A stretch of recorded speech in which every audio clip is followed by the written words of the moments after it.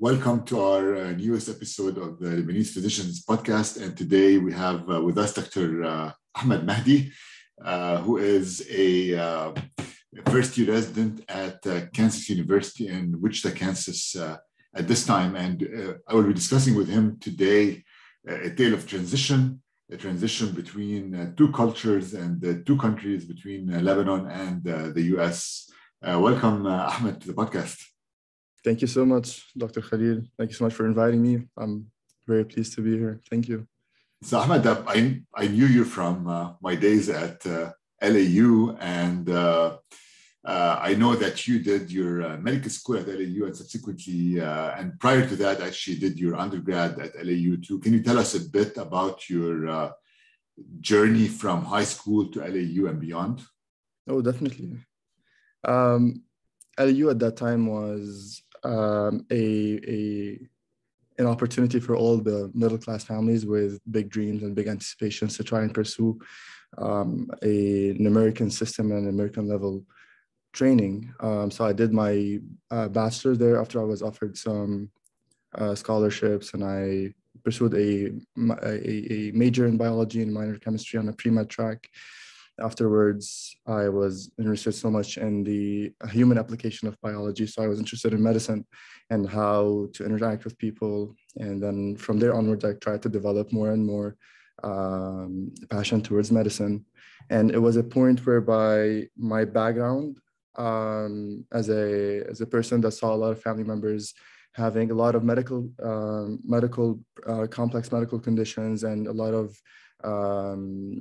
loopholes in the medical care, and then I just kind of that fed me with a lot of determination and a lot of perspective on the humanistic approach of medicine. And then onwards, I went on to pursue a medical training at LAU as a first generation physician in my family. And then at that time, I was trying to investigate myself and trying to explore myself and be of value where I was among a lot of distinct and special people. And I think all of this fueled my journey with perspective, with experience, and I'm humbled by all the opportunities. And this led to me ending up somehow in Wichita, Kansas. So I think it was the cherry on top, and I'm very blessed for my journey. Yep, and I think not only you're good at medicine. I think one of the things you're good at and one of your hobbies is writing, and that's how I ended up contacting you, is because you wrote a blog for ECFMG, which actually was promoted by the Education Commission for Foreign Medical Graduates because it was such a well-written blog. You actually wrote a survivor mindset in times of peace, a Lebanese experience, basically detailing your experience moving to the US and getting adjusted to the system here, and discussing your time in Lebanon. So that was a great article that you wrote. Thank you so much. Thank you so much. And so basically, when you were at LAU, when did you make that decision that you want to move to the US? Is it because like everybody at LAU wants to go to the US, or is it like you had a different approach or a different mindset as to why you wanted to go there? It was my experience in medical school was a journey of self-discovery. So I was trying to, as much as possible, try and explore everything that I went to. And since I was coming from a point where I was trying to discover my own personality in the field, I was testing the waters, experiencing different fields, and trying to see where I can be the best version of myself. At that point, I explored surgery, orthopedic surgery, and then I explored other options. But honestly, I was also fascinated about the medical system in the United States. So I think I always had interest in trying to pursue a medical training in the States. But I think the point where I made my decision was during my clinical electives. I took 2 months of clinical electives at Cleveland Clinic in Ohio. And when I saw the level of care, when I saw the way healthcare professionals interact with each other and the model that is built to tailor to a higher level of performance to feed the medical system and rise to the challenges for the patients. I felt like this is a place where I can hopefully be of use, and this is a place where I can channel my energies to contribute to that team and to become a more empowered version of myself and keep doing what I'm doing in my own way within the system. I think at that time, it became clear for me that it is time to try and focus my energy and focus my efforts in pursuing this this path. And I'm grateful to have led to this point. And I'm sure there's a lot of work. I mean, you have to study for people who don't know, you have to study for step 1, step 2, potentially step 3, and then get your ECFMG certificate, which you wrote a blog for them. And then come over here. So basically, you applied, you did your interviews, and you got your acceptance, I guess, at Kansas University in Wichita. So, how was your feeling when you got acceptance? What did you feel? So, regarding everything that was happening back at that point in Lebanon, and the lot of the stress of a collapsing reality around us, and that being in the background while trying to reach for a huge light, a huge success. And finally grabbing that light, that felt like such a relief, because there's really an endorphin surge in reaching a dream and reaching a goal that is set high. We always talk and romanticize the pursuit of dreams and the pursuit of objective. But really, when you try and get the glimpse of that achievement, there is an unbelievable feeling. And I think I was blessed enough to have that. And when I knew that I matched the University of Kansas in Wichita, I honestly was very interested. And I was eager to know more about how my experience would be in this program, because I know that it was a very rich media for a lot of physicians, and specifically Lebanese physicians in the community over here. And from there onwards, it was just one goal: to get to Kansas Wichita.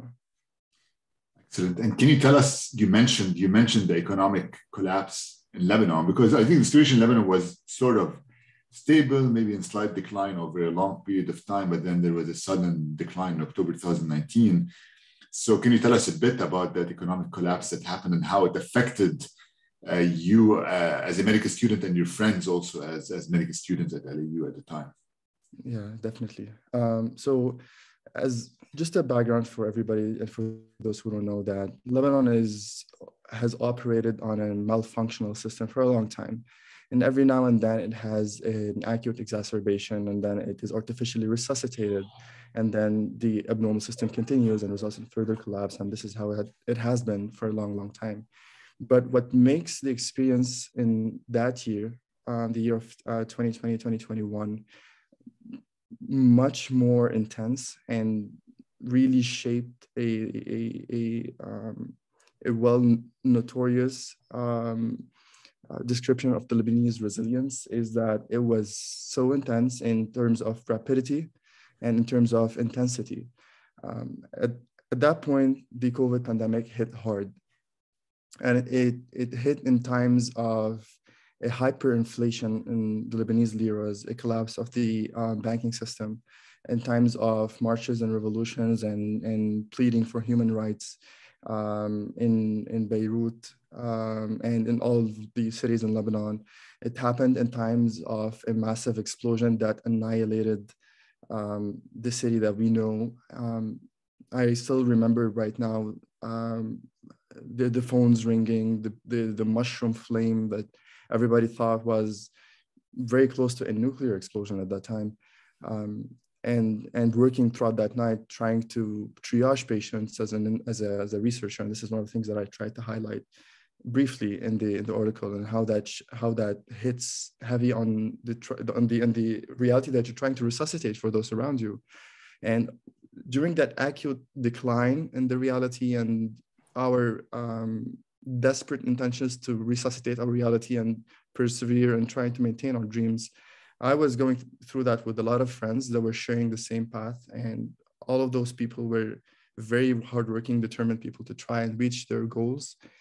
in pursuing a medical residency and reaching their dreams. And at that point, it wasn't just for them, it was for the people around them, because the financial collapse made it primordial and essential for everybody in Lebanon to try and reach out to become a stabilizing force for their families residing in Lebanon. And at that time, I was still trying to persevere that dream, and I was still focused on my goal. And I was still trying to. I was conducting research back then, and COVID-19 research was a nationwide study. So I was visiting areas, working with people, talking to municipalities, and seeing people. And the thing is, I was conducting research in several areas while people are, and having the privilege of meeting people in their weaknesses and trying to talk to them on an individual and personalized level. And at that time, I collected glimpses of people's lives. I took screenshots in my head of 13,000 or so people that we've met and recruited throughout their studies, and people that we talk to and interact with on a daily level. And all of this really, I absorbed all of this throughout this year. And I was trying to remain focused on my perspective to not fall off, because it was a very sensitive time for everybody. And at some point, the gatherings became smaller. People were leaving ahead of me for the medical residencies, for research opportunities, or for other career paths. And by the time I got my acceptance, it was such a high in amidst a lot of chaos. And when I got on my flight, and when I fixed my papers, and when I tried to rise to the demands of my opportunity, I think I've collected a lot of this experience in my head. And it wasn't until I landed in the States and started my residency program is that I started to reflect on my journey and on what happened throughout that year, on what's happening throughout the first period of transition into the States. Because it was a reflection of the past experience as a Lebanese resident in times of collapse. It was a reflection on the transition to a residency program as an IMG. And it was a continuing perseverance for a dream that doesn't stop there, but just takes another scope. So it was a lot of things to reflect on, and those came out in the article at some point. Right, exactly. And that was for people who don't know, I mean, that was a very difficult year in Lebanon it was not only the economic collapse, but the COVID crisis. And then on top of that, it was the explosion, I think, that took away all hope that things were going to get better at that point. So it was one of the more difficult years that the country has passed through. So can you tell me a bit, as we are getting closer to you getting to the States, so the weeks, there were the couple of weeks prior to you jumping on the plane and coming over here, and I think it was Turkish Airlines that you jumped on that day. So how were you feeling? What were because I'm sure you were sitting with your family and reflecting on the future that you're going to have. So how was your feeling reflecting on that with your family? At that time, everybody was so happy. And everybody saw a light at the end of the tunnel, and everybody was excited for the new journey. But everybody was also composed in such a manner that we were trying to avoid any emotional relapse at that point. We didn't want to dwell enough on the step, because it was a very emotional time for everybody in Lebanon. And at that time, we were focused on getting the paperwork to try and remain to operate in its functional system, but trying to meet the demands of my residency. So what was that? Going to the Ministry of Public Health and getting some paperwork done, or just finding the financial demands of paperwork and visa applications and stuff like that. And once everything was done, it was a moment of silence. I remember going in the car with my family, and just they dropped me off at the airport. And then at that time, I recall my mom starting to become emotional, and then my dad just holding her back, just saying, "It's time to go." So we said goodbye really fast. We didn't dwell on the goodbye. And then I boarded my plane, got inside, and when I slumped into my seat on my first way to Turkey, it's the feeling that that tells you you're safe now, as if someone's swimming so much and then he found the shore at some point. And this collapse in my chair at that point was a moment of relief, a moment of anticipation, and a moment of letting the guards down to explore the emotions. And at that time, I remember just crying throughout my flight to Turkey, crying because I knew that it has been a tough year for everyone, crying because I know I would miss my family, but it just overwhelmed me at that time. But that also fueled my determination to continue what I've planned for my entire life to continue and aim to do. And that's pursue my residency training. So at that time, I was just focused on getting to the States. And I remember taking 3 flights. So it was from Lebanon to Turkey, and then from Turkey to Chicago, and then from Chicago to Wichita. And then by the time I reached Wichita, it was around 11 p.m.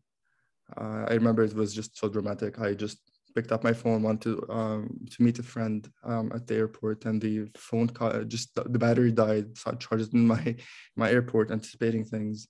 Then I went to my Airbnb, and at that time in my room at the Airbnb, it was a moment of, okay, we made it. It's time to recuperate.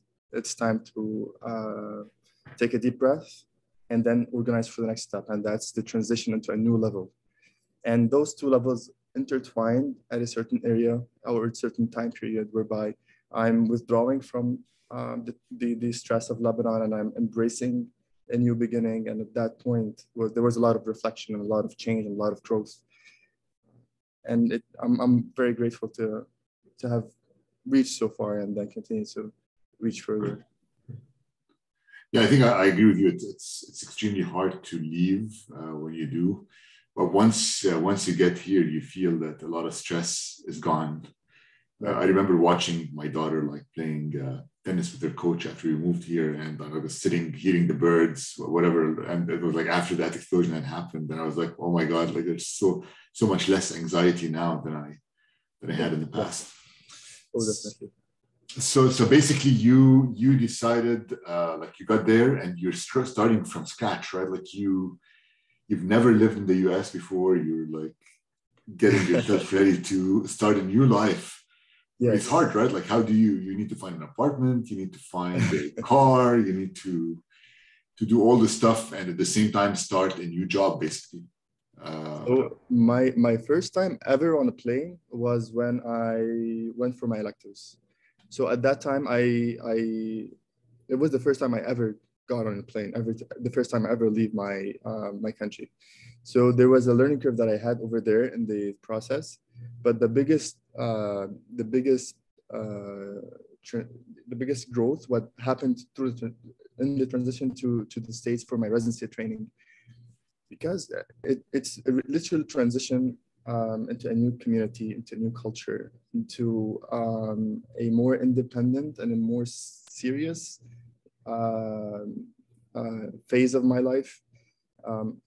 I had to discover everything from getting a social security number to trying to maneuver through an Uber.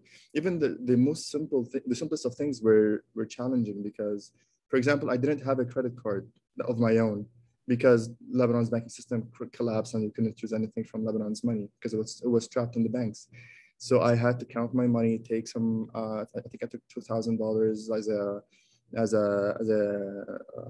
an amount that was deducted from my payments later on to try and resettle as part of the package that KU offered for all moving residents. And in that time, the transition itself it required a lot of resilience and a lot of stepping up to the challenge and a lot of translation of personality in a new community. And this is something that's often understated or under-discussed. How to translate who you are as a person from your own background into a new community that's trying to understand you. Not just the language, the ideas, the thoughts, the cultures, the emotions. And these took time. And it was a learning curve. Right. And then you got this ready, you started your residency. So how was, it's right to say, you were in American system in the medical school, but it's a completely different culture. So how was the culture shock, or were you able to just adapt very quickly? make friends with the residents and work with the faculty quickly? Residents and faculty at KU-Wichita are very kind, very nice people, very constructive people. The leadership is very intelligent that way and tries to always track the program members. But my culture shock, I wouldn't say it didn't exist. It did exist. I did have the culture shock, and I did have a moment of, is what I'm saying really reflecting what I'm thinking? And that's something. So you have to. It's something that people don't talk about enough. Is that as an IMG and the first time coming here, you think in Arabic, but you try and translate that into another language, and then this takes time because it's a skill. It's an acquired skill, and it's like any skill. It's either that someone teaches you it or you learn by trial and error. And the combination between teaching and trial and error decreases the error. And I think that's the perfect combination. Just like driving a car, you can get a manual, you can study it, but at some point you have to try and hit the brakes hard and then know how to hit it right. And then it's just a skill. And it took me a couple of months to try and get back on track and try and find my way in the program. But I was impressed at how the patient care is tailored to the patient and how the patient is guided to make his decisions and empowered through different channels in the healthcare system.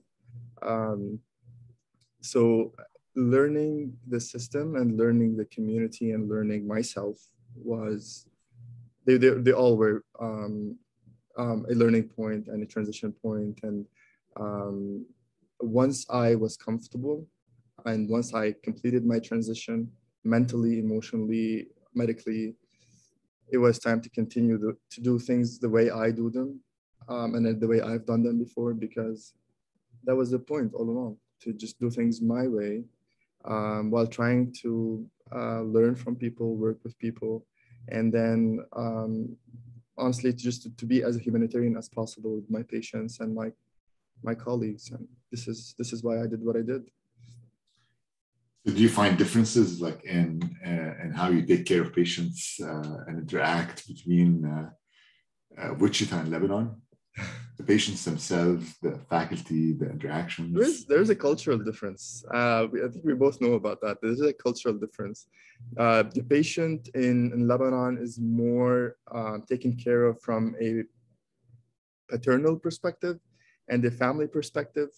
And the patient over here is taken care of as in terms of a collegial perspective.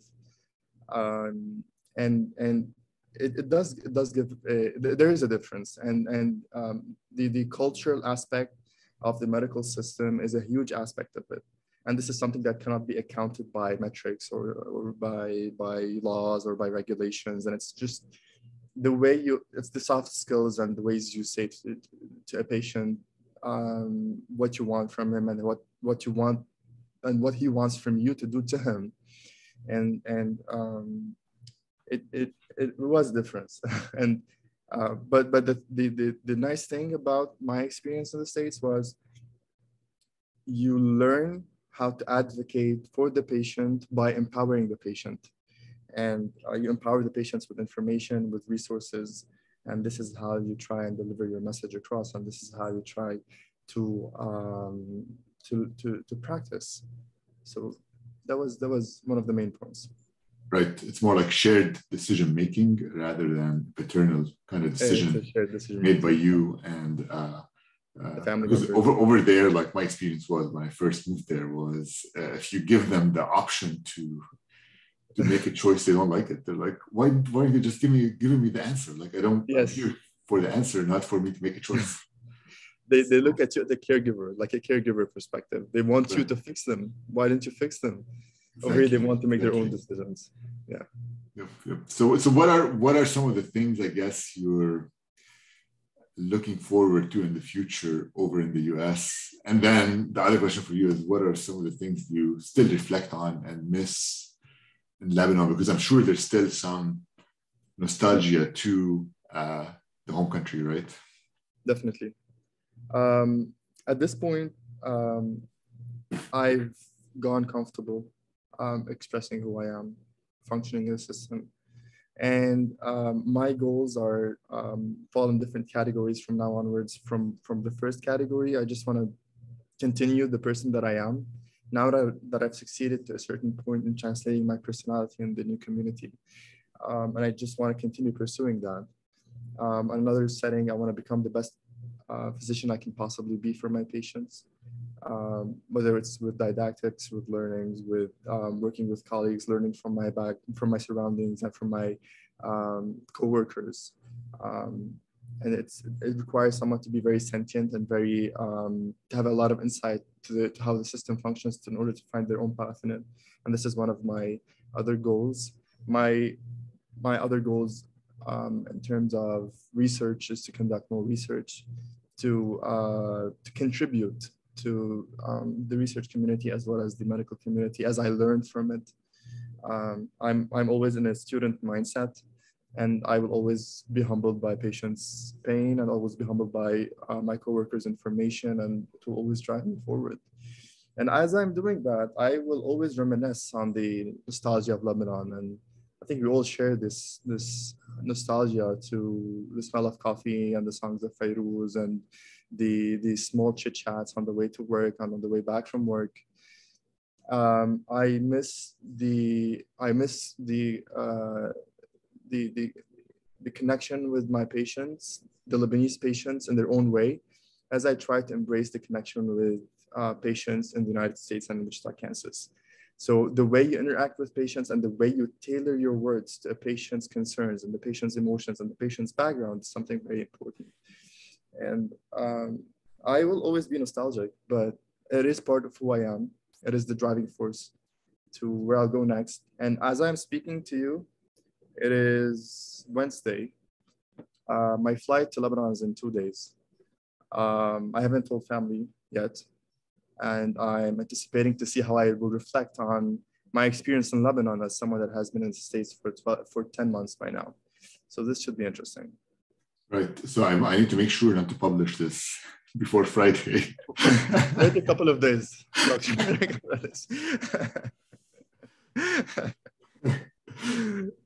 Yeah, I agree. I mean, there's stuff like eating, walking outside, getting a manouche, let's say, and the smell of it, like as you're walking or eating like a falafel sandwich for lunch. Oh, yes. It's hard to get over here. And then the other nostalgic event for me, I think, is walking in Rizal Hospital and getting called by Dr. George Khoury for a coffee. The famous Dr. Khoury. Yeah, I know. This is one of the things that you can't get anywhere else. So I'm glad you share my nostalgia, Dr. Khalid. Yep. So as we get closer to end the podcast, to end this episode. So any advice that you give people coming after you? Because now the match just happened and there's a good number actually of students from LAU and other universities in Lebanon who are embarking on the journey that you embarked on 10 months ago. So what advice would you give them?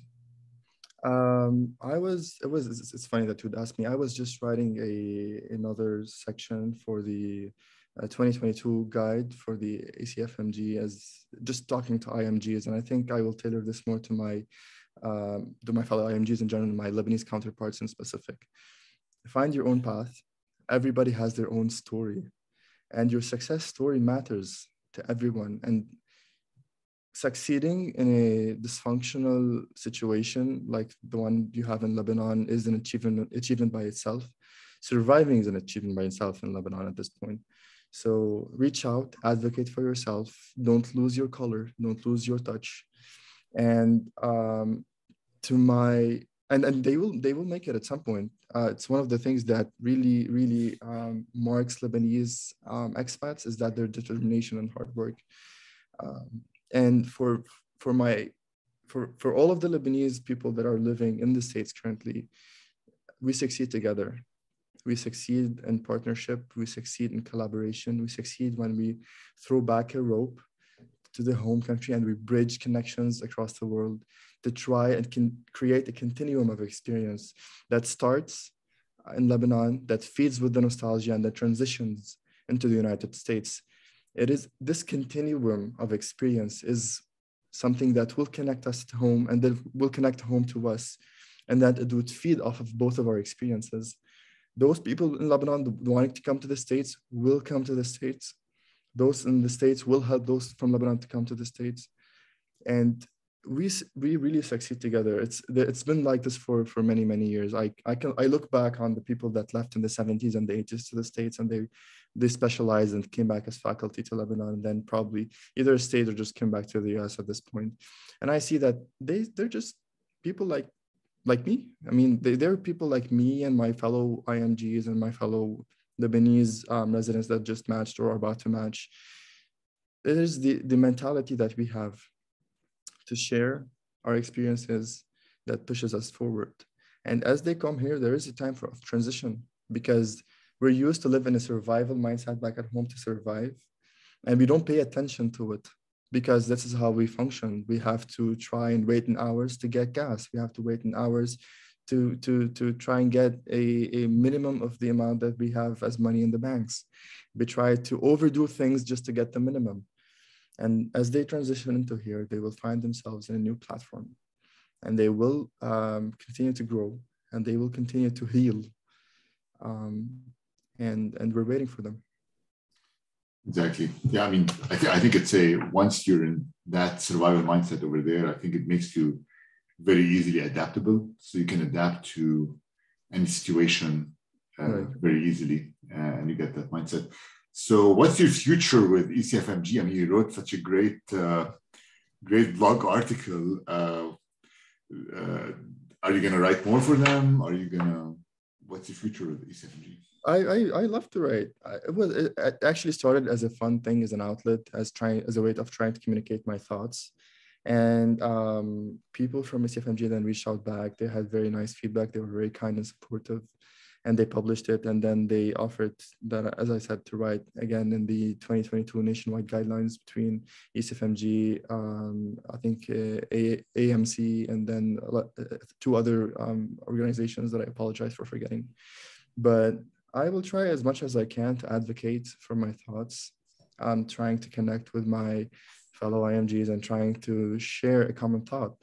Communication is key in this period, because it tells everyone that we're all in this together. It shares experience, and then the person that's reading this piece can really relate to it. I hope so, and then know that someone else across the country or across the States is really having the same experience as they are, and their story is as important as they are.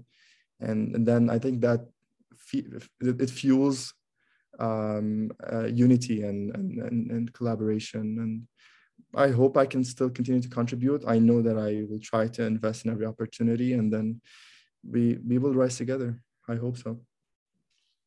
All right. Thank you, Ahmed, for being on this episode. And I hope people will learn from your experience and from your advice to them as they embark on the same journey that you've done yourself.